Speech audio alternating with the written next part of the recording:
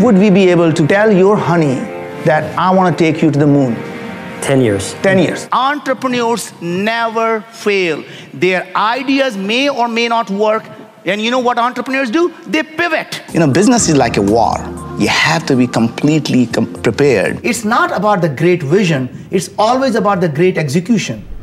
He's a business executive, entrepreneur, and founder and former CEO of InfoSpace. He's the co-founder of Moon Express, a company that is making machine-operated spacecraft to try to go to the moon and harvest it for its raw materials. He's on track to potentially become the world's first trillionaire. He's Naveen Jain, and here's my take on his top 10 rules of success. Rule number 1 is my personal favorite, and make sure to stick around all the way to the end for some special bonus clips. Also, as Naveen is talking, if he says something that really resonates with you, please leave it in the comments below and put quotes around it so other people can be inspired as well.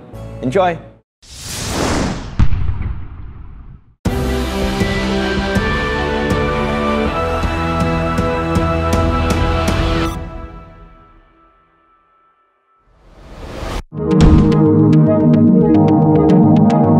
At a compound in Mountain View, California, internet billionaire Naveen Jain is hatching a plan that could make him the world's first trillionaire. Naveen, good to see you, my friend. Good. So Naveen, the team is working hard, as it usually is. Of course. So we're going to land on the moon somewhere around here, close to where the Apollo spacecraft landed at the equator. How did you pick that area? Well, first of all, it's on the near side, so it's easily accessible from Earth. It's an area, the dark area are actually regions of lava plains, so they're not mountainous. Not so long ago, it was the Soviet and America's superpowers that were locked in a race to land on the moon. Now it's Bob and Naveen who are leading the competition to mine precious metals from its surface. Are we still on track to land on the moon by 2015? We're still on track, Naveen. Initially, we thought the mission was going to cost us about $100 million. Do you think we can bring the cost down to, say, $50 to $60 million now? Yeah, even less. Yeah, even less. I think the first mission will be under 50, and subsequent missions may be under 40. When would we be able to tell your honey that I want to take you to the moon? 10 years. 10 years. Not only will it be a honeymoon, but I'm taking my honey to the moon, and I think that'll be the killer. If you can do that, that's real business. If we can go to the moon for $50 million and the cost comes down to 20, and we're able to bring back the thing's worth $500 billion, I don't care what anybody says, that's a great business. Somebody is going to create $1 trillion industry in space, and we sure hope it's us. When you tell somebody what you're doing and they don't think it's a crazy idea, then you're thinking too small. So when you walk up to a party and people say, what do you do? Well, I mine the moon. Well, that's crazy. Well, I'm thinking big. As a young entrepreneur, I learned several valuable lessons. But I think the most valuable lesson I learned was trusting your own gut instinct. It's not about the spreadsheets. It's not about the numbers. It is about what you feel in your heart. Just remember, there are so many variables in the real life. A spreadsheet can never capture them. The brain only works on the logic of zeros and ones, and it doesn't know how to deal with a lot of the gray areas. Your gut, your heart, is a chemical computer. It computes things on a fuzzy magic, fuzzy logic. That means a lot of the times you will start to feel that something doesn't feel right, even though the numbers do add up. Never be afraid to fail. Entrepreneurs never fail. Their ideas may or may not work. And you know what entrepreneurs do? They pivot, right? Pivot is a way of saying, I have found a stepping stone to even bigger success. So the way you do that is always never let the ideas that has not worked become the failure of a person. You as a person becomes better every time. And the more have you failed, the more arrows you have back. So after the third time, you can go to anyone and say, sir, I am the right CEO because I know exactly what not to do 3 times over. I wake up about 4:30 and 5, and between 5 and 5:15, I am working on email, catching up on news, looking at the blogs, looking at the different opinions. Because people just don't sleep. I mean, they're working 24/7. Somewhere around the world, people are awake and working. So you're always constantly being bombarded with request, information, or just sometimes news. And so in the morning, I wake up and I, take care of my mind.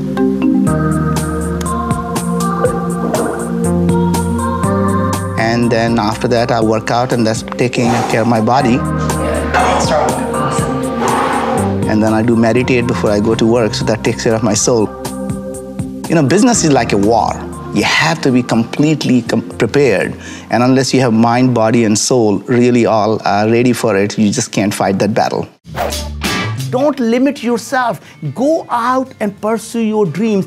Even if you know nothing about what you're going to do, go out and do that. Every time you have a self-doubt, just remember that every single successful company goes through a near-death experience before they go out and become successful. It is the mindset. You know, so people talk about people are optimistic or pessimistic. So they look at whether the glass is half empty or half full. To me, that's really the wrong question to ask. The only thing you as an entrepreneur to think about is, do I want to fill this glass? And the next question you ask is, what do I want to fill it with? It doesn't matter what it looks like. Your job is to imagine and dream about what you want it to be. The biggest problems are really the social problems. And if you can solve them, it's a massive opportunity. Dream so big that people think you're crazy, and never be afraid to fail. If you want to make $1 billion, all you have to do is solve a $10 billion problem. So go out and find a way to provide the fresh water to the humanity. Go out and find a clean solution for energy. Go out and find a solution to agriculture. Find a solution to poverty. All of these are $100 billion problems. So don't think of them as a problem. Think of it as a great entrepreneurial opportunity. And solving any of these problems will make you a billionaire. Another valuable lesson I learned was being persistent while being flexible. A lot of entrepreneurs spend way too much time writing a business plan rather than really doing things. As you are continuing to execute, you will find new things. You will learn new variables. The trick is to have your business plan which only provides you the guidelines but not the roadmap. Because as you are going out and doing things in real world, you will find things will never ever turn out to be the way you expected them when you started a business. So it's not, don't try to stick to your business plan or spend too much time writing a business plan, but learn as you are executing on a business plan, and you will find yourself to be successful. For Naveen, the billionaire formula is simple. What makes a successful person? They go out and solve big problems. So you know how to make $1 billion? You solve a $10 billion problem. Having already made his billions, he now unashamedly wants to use his business brain to change our world. Let's focus on education, healthcare, energy, shortage of water, shortage of food, and I'm going to tell you how innovation and entrepreneurship can solve each of these problems. Let's look at education. Imagine if you are able to use a $25 tablet and build some type of a game that's more effective than a private tutor, and it's more addictive than the most addictive video game. Think about it. One day, a child is going to come to the mother and say, "Mom, can I just play one more hour of math? Because I enjoy it so much." Naveen has a knack of putting people under his spell, making his mission to solve some of mankind's biggest problems seem plausible in space and on Earth. What if we can build an artificial intelligence system that can be used by a village girl? She'll be able to go door to door and able to diagnose the diseases where there are no healthcare, there's no hospitals, there are no doctors.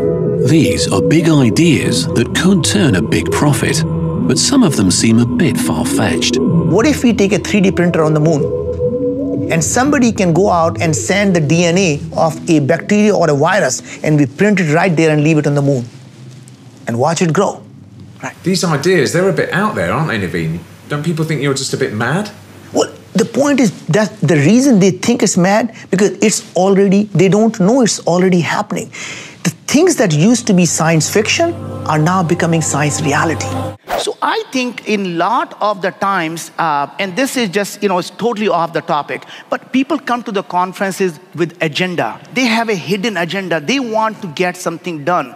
They want to be politically correct. They cannot be themselves. And they are told, never be vulnerable. Imagine what? You do not build the deep relationship with a person unless you can be vulnerable. Unless you can share your emotional connection with a person, you can never build deep connection. People measure their success when they leave the conference, how many business cards they gave and how many business cards they collected.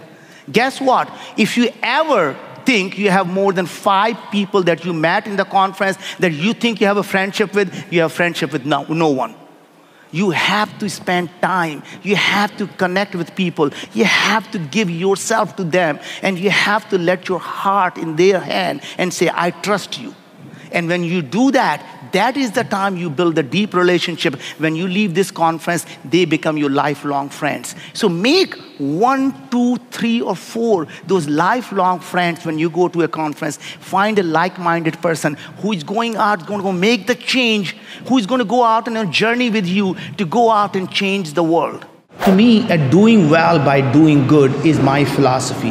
That means you can create a great venture, and if the venture can do good, that becomes a philanthropic venture from my perspective. So to me, you can't create a $10 billion company by solving a $1 billion problem. That means you have to go out and solve a $100 billion problem. And it so happens those $100 billion problems are massive social problems, which are education, the healthcare, the clean water, the energy. And if you can go provide access to education and healthcare to billions of people around the world, and if you happen to make $1 billion profit, my hat's off to you. That's a great venture, and that's what we want people to do, is not to separate doing well from doing good, because you can do both, and that's how you create scalable, sustainable change. Well, the last and the most valuable lesson as an entrepreneur I learned was about the value of execution. Way too many people spend too much time thinking about the vision. We are taught that you have to build a better mousetrap. Every venture capitalist will tell you that to be a successful entrepreneur, you need a breakthrough innovation. Well, you have to assume none of us, or at least most of us, are not the smartest people in the world. There are lots and lots of great inventors out there. How are we going to be the person who's going to always build a better mousetrap? Well, to be successful, you don't have to build a better mousetrap. You just have to build a different mousetrap. And as long as you are executing well, the business always comes down to block and tackle. It's not about the great vision, it's always about the great execution. And you can always succeed by out-executing your competitors, not necessarily having the best product in the marketplace. And I think the Microsoft is a great example where they took a same product that other people may have had, but they executed substantially better, and today they're the market leader in the industry. Thank you guys so much for watching. I made this video because Ali asked me to, and thank you so much, because this was one of the most fun and inspiring top 10s that I think we've ever put together. At least I was extremely inspired by it, and I love all my top 10s, but this one was especially inspiring. So thank you so much for that ask. And if you guys have somebody that you'd like to see profiled next, a famous entrepreneur that you want to be inspired by, please leave it in the comments below and I'll see what I can do. I'd also love to know what rule had the biggest impact on you and why. What lesson are you going to apply to your life or business immediately? Leave it in the comments below. I'm going to join in the discussion. Finally, I wanted to give a quick shout out to Mihoville. Thank you so much for picking up a copy of my book, Your One Word. It really, really, really means a lot to me. So thank you guys again for watching. I believe in you. I hope you continue to believe in yourselves and whatever your one word is. Much love. I'll see you soon.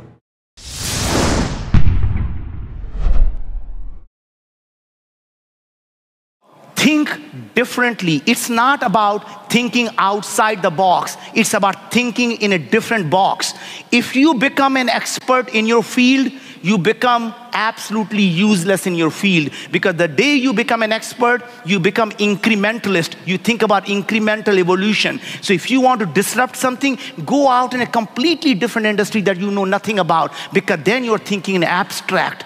So never be afraid to talk about your problem to someone who knows nothing about your industry, because they will come up with the ways that you have never thought before. Making money is a byproduct of doing things that you really enjoy doing. It is never a goal in itself.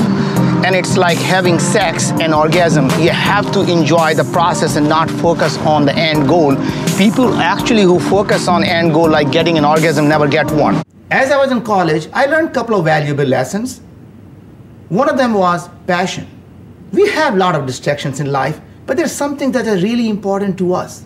We spend our waking hours and our sleeping time all thinking about that particular thing.